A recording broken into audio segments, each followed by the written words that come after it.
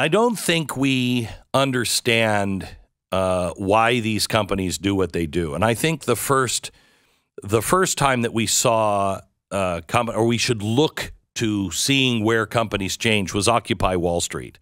Those banks were being protested, and they sat in front of the streets. And most people think, it just died out. No, I believe that there were deals made. Look, leave us alone, and we'll help you do X, Y, or Z. There are very few giant corporations, I think, that are true to, even their advertising. I want to teach the world to sing. Do you, Coke?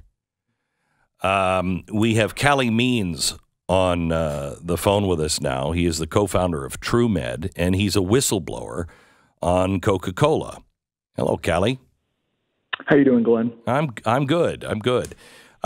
So tell me your story from the beginning before we get into the Coca Cola. Tell me who you are, where you came from, and how you got here. Yeah, I was born and raised in the swamp. I was born and raised in Georgetown. Very ideological. Worked in politics early in my career. Worked for John McCain. Got into, most people after the campaigns get into consulting.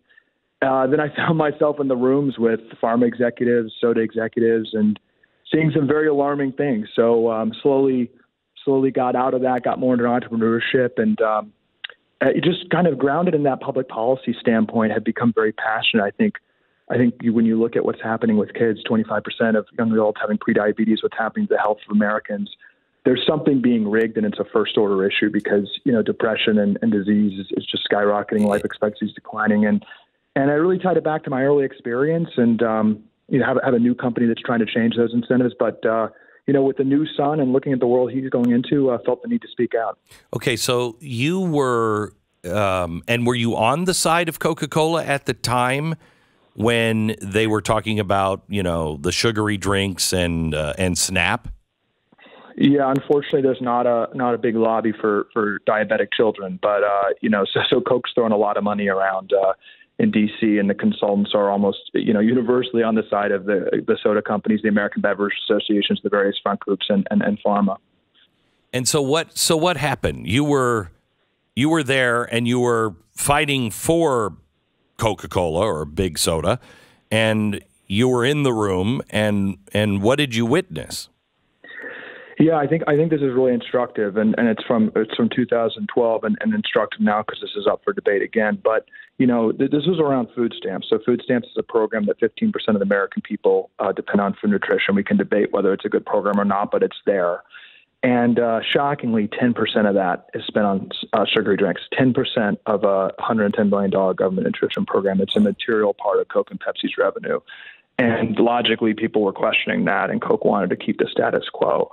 So the playbook they used is the playbook, as old as time and absolutely still used today. And it's a three-part stool. The first was identifying civil rights organizations, in this case, the NAACP. And what was shocking being in the room as kind of a bad scene. I mean, these old, Coke executives basically dictating what the NAACP should say. It's very transactional. They say the quiet part out loud.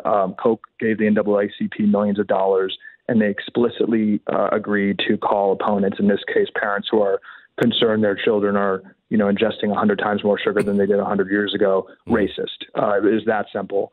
But it's bipartisan. The second leg of the stool was, we paid off pay-to-play conservative think tanks on the left and the right, but the Heritage Foundation is a big player in the pay-to-play scheme, and it's basically a corporate-owned entity. Ordering a study from the Heritage Foundation is like going to McDonald's and ordering a Big Mac. You get whatever you want. And then the third... Wait. I want to make sure I understand this. You're saying that part of big corporations' plans, which I absolutely believe, is to order studies. And but they go to the Heritage Foundation. One of them, you say they're on both left and right, but one of them was the Heritage Foundation. Yeah, and I think it's important to call out. I mean, the elites on both sides are getting bought off. And, the way it works at the Heritage Foundation is you get a fundraising point. The fundraising point escorts the Coke executives or the pharma executives into the Heritage Foundation to meet with the scholar. You talk high-level concepts, and then the fundraising point basically guarantees that a study is going to say what they want it to say, and there's an exchange of funds. Interestingly, and I think importantly, I also have seen, oil companies and other, special interests pay the Heritage Foundation and other conservative think tanks to not call something a tax. I mean, Grover Norquist, the Heritage Foundation, this whole DC influence, network actually has redefined often what a tax is. So you can actually buy publicity to rail against a tax, of course, but you can also pay these organizations to redefine something as not a tax that benefits them. There was something that I saw that I talked about in the first hour of today's podcast of there's this new study out by the, Greening of the World Foundation or whatever it is, a global warming foundation, new study that shows that gas stoves and all natural gas should be taken out of homes because it's too dangerous for kids with asthma. And the first thing I thought was, oh, really? The global warming study came back with that. Exactly. What a surprise. And everything that we do now in politics is based on some study. And you're saying you can't trust a study from either side. Well, I think that's very importantly, and I think global warming is a great example. When there's trillions of dollars at play, you can guarantee that financial interests are rigging the institutions that trust. And I think the third place we went on this stop that's the playbook is I think actually the most important, and I think the least understood. Large, prominent elite research universities, in my opinion, are nothing more than public relations entities of corporate interests. They're exactly what Eisenhower warned about in his farewell address. I mean, he said big military industrial, corporations, and educations will just start selling out and producing the studies that corporations or the government wants. Yeah, well, there's nothing more prominent or unimpeachable still today in the media on the left and the right as like a peer-reviewed study from an elite research institution. But you've got to ask who's funding these studies. You can have a peer-reviewed study say whatever you want. You can ask whatever question you want. You can structure the study however you want. So I think what's really relevant for this issue I really care about, which is the nutrition, the hijacking of American nutrition, is, the disastrous 1990s food pyramid. That was on foundational research from Harvard University, from the head of nutrition at Harvard University, directly paid for by sugar. It leads up to today to the latest NIH-funded, it's called the Food Compass, they herald it as the most complex and important nutrition study, in modern times. It says Fruit Loops are more nutritious than eggs. And it is directly funded by processed food companies. It says Honey Nut Cheerios is more nutritious than organic ground beef. So that's still what we're getting. And you look at it, Coca Cola and processed food companies spend 11 times more money on basic nutritional research, funding basic nutritional research at universities than the NIH. And even the NIH is just a grant-making organization. And in the case of this Food Compass I just mentioned, is actually more often than not, funding professors who have other financial incentives to the topic they're studying. So really, we need to absolutely, again, I'm looking at PR consultants at Washington, dictate to prominent professors what they should be finding in their research. It's pretty unsettling. So how do we fix this, or what do we trust as personally, I think there is some common sense in some people alive today that would say, hey, how about moderation in all things would be a good place to start. But what do you trust if all of these institutions are blown? Yeah, so I'll talk. I think health is a specific area that I think is impactful to everyone and gives a framework. But let's look at what has happened in health in the past 40 years. I think the patient has been systematically disempowered and in fear, and really by extension the American people, right? It's like don't self-diagnose, don't trust, you don't question the science, trust the science. The American patient has been battered into not questioning anything and basically in total fear. So, the first step, and this is why it's important to get this out there, is to wake up a little bit, is to look around your children's classroom, look at the fact that most children are obese. As I said, 25% have prediabetes, which used to be called adult onset diabetes. look at what's happening to the health of the adults and just start questioning things a little bit, and question when you see that news article with the new peer-reviewed study, and question whether it makes sense that Fruit Loops are more, healthier than eggs or beef. So that's the first part. And I think that is happening. I mean, I think we've got a lot of people speaking out. I'm encouraged that a lot of folks, nutrition's been an issue on the left, but I think the right's really waking up, looking at male sperm count plummeting 50% in the past 40 years. What do you think that's caused by? Any idea? Yeah, I don't think it's very complicated, Glenn. I think the foundation of the American diet right now, the foundation is processed grains, which is basically weaponizing, whole grains to take the fiber out, which basically makes it immediate sugar impact in the blood, makes the food addictive. 70% of food is processed food, which is the foundation, is processed grains. Seed oils, which is a very refined, cheap oil, and added sugar. Seed oils and processed grains didn't exist 100 years ago. These are new inventions. These are process inventions. And then added sugar really didn't exist until 100 years ago. It's gone up 100x in 100 years. So really the foundation of the American diet has been weaponized to be highly addictive, highly inflammatory.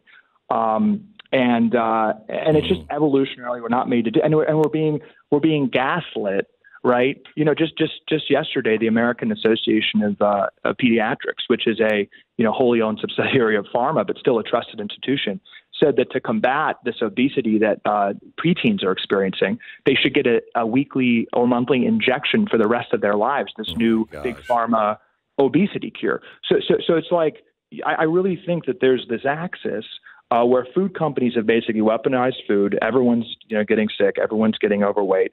But our trusted medical institutions turn a blind eye because there's $1 trillion spent on statins now, metformin. All these drugs. Interestingly, all these things these drugs are treating have gone up. Diabetes has gone up. Heart disease. So there's this blind eye from the medical system. So to answer your question, it's education. There's also some public policies. We have some crony capitalist systems. I mean, and this can take to any industry. You think? Hang on just a second. Hold on for just a second. I want to come back. I mean, it is so clear to me, at least. We're talking to Calley Means. He is the co-founder of TrueMed. You can follow him at Calley Means, spelled with a C, calleymeans.com as well. It is so clear to me when you look at us compared to the rest of the world. Mm-hmm. Something is up with our diet. It is clear. Mm-hmm. And even common sense tells you we didn't grow up with peanut allergies. We didn't have gluten-free everything. We've done something really bad to our food and our diet. Mm-hmm. Yeah, Glenn. And to me,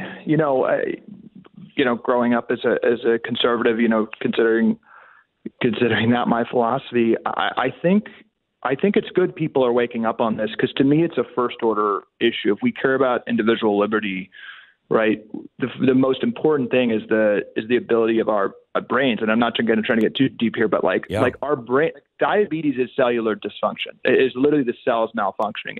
20% of the cells are in our brain. Like we are basically like that is the first order issue of our human capital. And it's not just people being overweight. Depression is skyrocketing. Infertility is off the charts. As I mentioned, the male sperm count, PCOS, the leading cause of female infertility, is off the charts. We really are facing, and getting exponentially sicker, fatter, more depressed, and more infertile. And that's a first order issue. And and then you get to the market and people say, well, we don't want, Coke, it's free choice. I'm all for it. I'm libertarian. Let's have people drink Coke. It shouldn't be paid for with tens of billions of dollars of a government program. That's not a free market. That's a rigged system. Correct. So right now we have rigged the system, and you do not have a free market.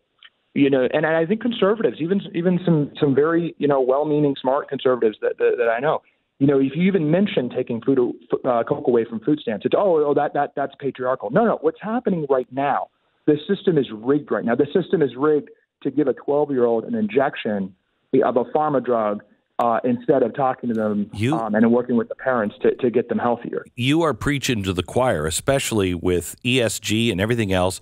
They are planning on redesigning our food, what food is good for us, what's not, and it is all fixed. I mean, I can't get conservatives who are in power to understand, and maybe it's because they're on the take, that This is not messing with the free market. ESG is messing with the free market. You've got the government and corporations designing where they want the world to go, and we're not really offered the choice. We're being told lies, fake studies or paid for studies, and then we just find ourselves in this situation, and I think it's getting extraordinarily dangerous. Absolutely. Absolutely. And you just, you look at Bill Gates being the largest farm owner in the country, making processed food. It's just like you kind of start, going through and it's you don't want to be too conspiratorial, but, what is happening to the American people? And, just to your question about what people do. I mean, I think hopefully, people listening to this, and it's been a big awakening for me in the past couple of years, and just waking up and starting asking questions. I think there's one actual public policy, thing you got to ask with your public policy. What helps people stay healthy? And I actually think it's a good policy, the FSA HSA, which is a very underlooked, these tax-free accounts. What our company's doing is you can actually buy food and exercise tax-free. Food and exercise actually often is the best medicine. And most people don't even understand that. You can actually literally qualify food and exercise and other lifestyle as medicine, save 30-40% with your FSA HSA account. Holy cow. I'm not aware of that. I'm out of time. Can I have you back? I'd like to do a podcast with you, Calley, because I think this is vital information. Calley, thank you so much for being on the program. Co-founder of TrueMed, Calley Means. If you enjoyed this video, hit like and subscribe to our channel so you'll be sure to see similar videos from BlazeTV, with the added bonus of signaling YouTube that your voice and opinion still matters. And if you're looking for more great conservative content, check out one of the 2 videos suggested here. And let's go, Brandon.